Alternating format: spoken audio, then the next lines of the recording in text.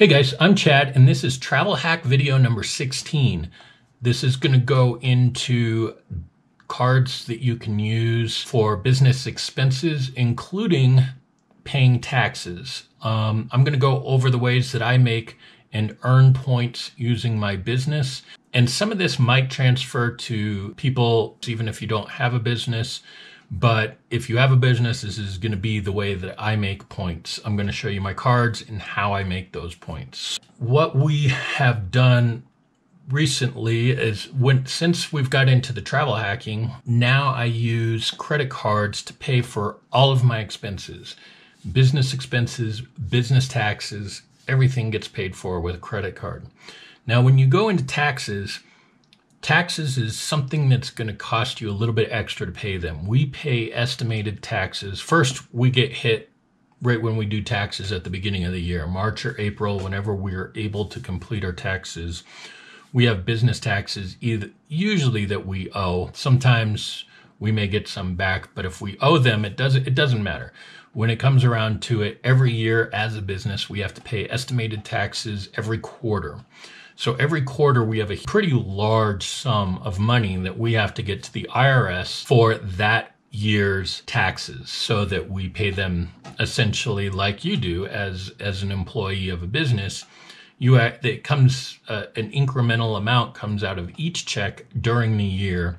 And at the end of the year, if you paid enough to cover your liabilities to the IRS, then you break even. If you haven't paid enough, then you're going to owe the IRS money. If you've paid too much, then you'll get a tax refund. It works the same way with businesses. We pay estimated taxes quarterly, so we try and guess how much we're going to make during the year. And in my previous video, I alluded to that varies widely with my company. I could make a little amount this year, a lot more next year, and less the following year. It's all over the board. So what we do is we always base our taxes off of our previous year's income so that we don't get penalized by the IRS. When we do this, we come up with a number that we have to pay quarterly to try and achieve the amount of taxes paid that we should have paid in the previous year. In doing so, we come up with that number that we have to pay quarterly. Let's say I'm going to say it's $8,000 this year. Every quarter I have to pay $8,000. Now, I could either write the IRS an $8,000 check that will just come out of my bank account, or I could pay using a credit card. The IRS has some websites set up specifically to pay them with a credit card, and this should only be done if you know what you're doing. I highly advise against paying taxes with a credit card unless you can pay it off immediately. So if I don't have $8,000 in the bank ready to go to the IRS, I'm not going to pay them with a credit card. If you can't pay off the credit card immediately, you're going to rack up credit card interest payments, and it's going to be not worth it in the end because credit card interest is really high. That's the worst way that you want to pay any debt that you have, especially debt that you can't afford. What this ultimately means is even though I could pay with cash, I'm going to pay with my credit card, and the IRS has different rates that you can pay them at, and they're different companies. The lowest one over recent years has been 1.8%. So if I add that up, take 8,000 times 1.8%. 1.8% is going to go to the company that processes the charge. So they'll pay $8,000, and then they'll take an additional amount out of your card to pay for the processing fee of that transaction. For an $8,000 charge, that would be $144. So in my case, I just recently, now that I have estimated taxes that are supposed to be paid by the 15th of this month, I went out and found a bunch of business credit cards and I applied for them. They have spends that are totaling $7,000 that I need to put on them to get the bonus. So essentially, I'm going to pay with two credit cards. One has a $5,000 spend to get 75,000 American Airlines points. The other one has 40,000 Alaska points after a $2,000 spend. And it just came in the mail. We'll see what it is.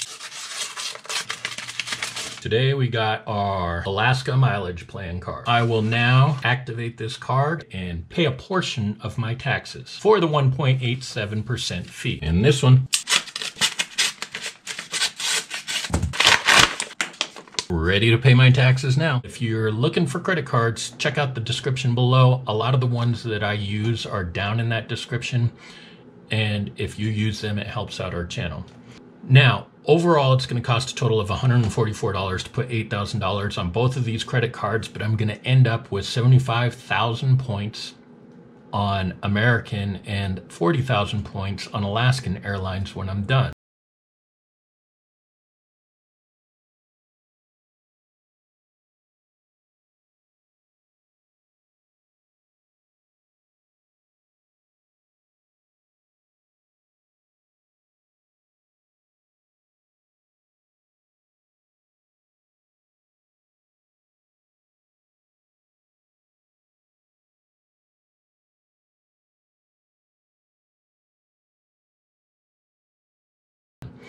Now the question becomes, do these 115,000 points that I'm getting, I think it's 115,000, it's 75 plus 40, yeah, 115,000 points, have more value than $144 to me? And yes, they definitely do. It's going to end up being $144 for those points. Those points I can turn around and put into a ticket that would normally cost me $15,000.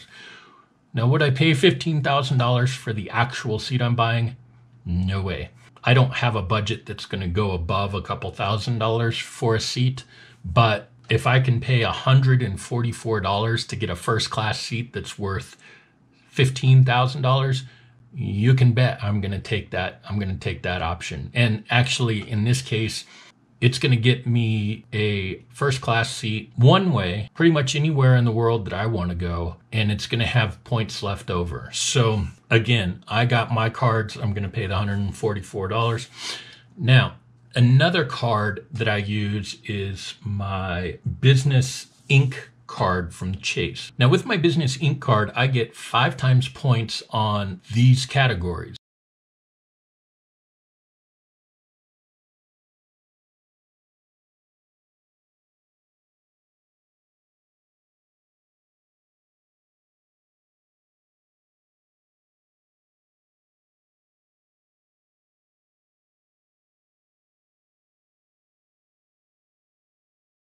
One of them is I pay my internet bill because it's a business expense because I make websites. That's what I do. I actually have a website that I run. It's an education website. I make money out of banner advertising that's on that website. I use the Chase Inc. card to pay for my internet, and I also use it to pay for my cell phone bill. And those two are utilities that Chase Inc. pays 5 times bonus points for. So if I have a $100 internet bill, I'll get 500 points if I use my Chase Inc. business card. All my business expenses I'll put on a business card, but it'll either be my Chase Inc., it'll be my Alaska business for my Alaska miles, or it'll be my AA card.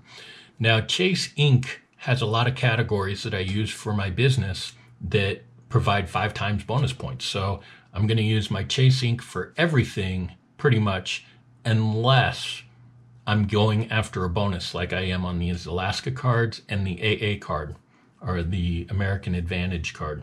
In addition to these cards, I also have an Amex Hilton business card. Previous taxes, I've gotten a card. My most recent one is the Amex Hilton business card.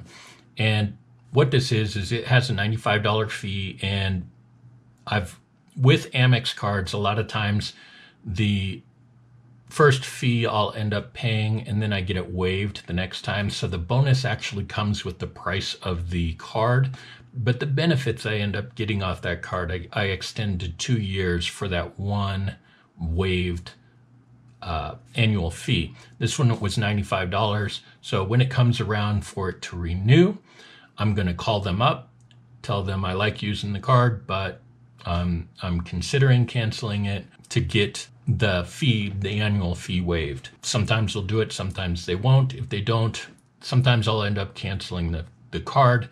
But this card, the business card, is what I used on my previous tax bill to get the bonus right away. I paid my taxes with this.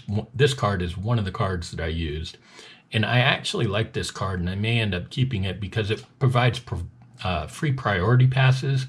And since I don't go on a ton of trips, the priority passes allow me to get into lounges and random lounges everywhere. They have a network of hundreds of lounges around the world.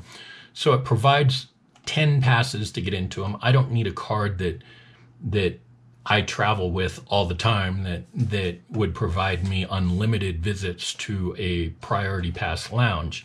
So 10 visits is good enough for me. And it provides Hilton Gold status, which gives you free breakfast, sometimes early check-in. It gives you a few extra perks that you don't have unless you have a credit card with them. So I kind of like this card. I'm keeping it for an extra year to see if I'll use it. And using those points on hotel stays is excellent. So these are the cards that I'm currently using for business purposes and taxes. And like I said, every time business taxes come around, I'll try and find new business cards that I can pay those taxes with to get a huge bonus and pay off my taxes for that quarter. Now, when it comes around to when they're supposed to be renewed, if I can use the benefits that are on the card to make up the amount of the annual fee, then I'll keep the card. If I can get the annual fee waived, then I'll keep the card. If the benefits are not good enough or they will not waive the fee, then the card gets canceled. So I don't keep cards if I'm not using them and they have an annual fee. So that's the way I work with my cards. And that's about it. Hope to see you in our next travel hack video. And thanks a lot for watching. Thanks for subscribing. Thanks for checking out the links in the description below. And give us a like if you like this information. Thanks again. Bye.